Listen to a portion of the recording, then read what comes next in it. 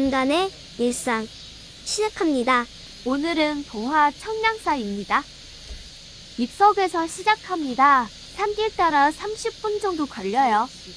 가는 길이 쉽지 않은 만큼 가보시면 만족하실 거예요.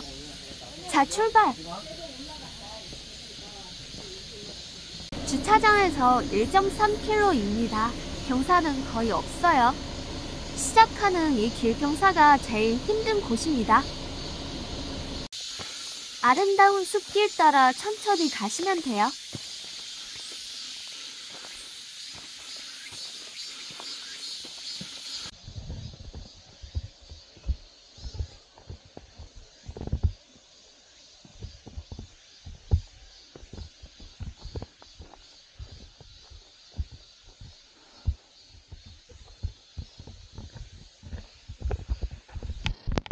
오른쪽으로 가시면 등산로입니다. 김생굴도 오른쪽으로 가시면 돼요. 전 왼쪽으로 청량사로 바로 갑니다.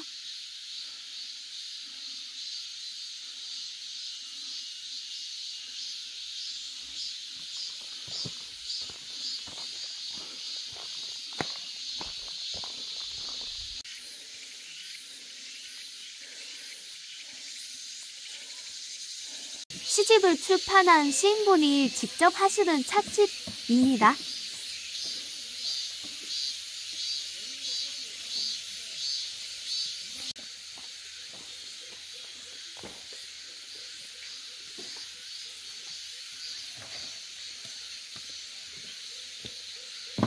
청량사 도착. 청량사 경내가 보이기 시작합니다. 벌써 예쁜 기울이 풍기죠?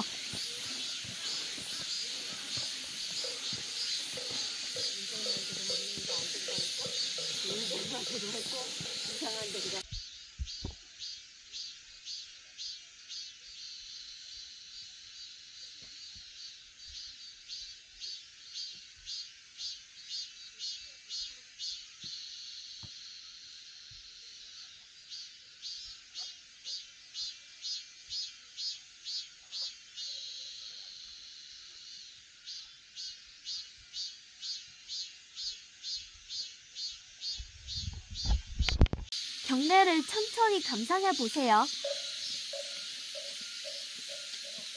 와, 멋있다.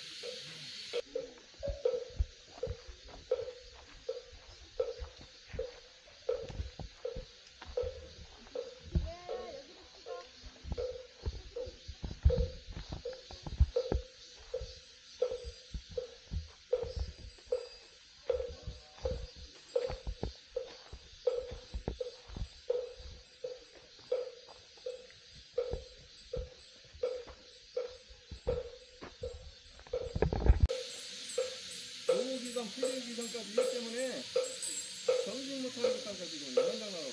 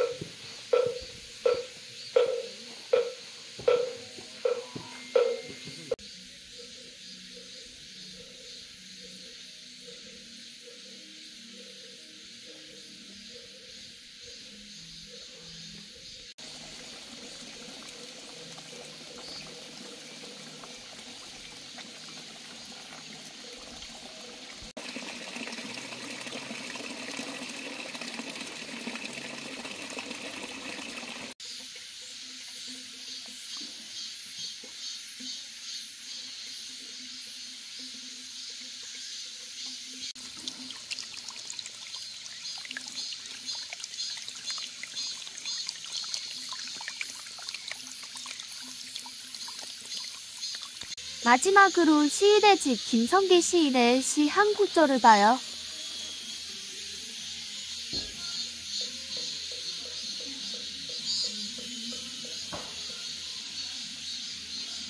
하산합니다. 영상 시청해주셔서 감사합니다.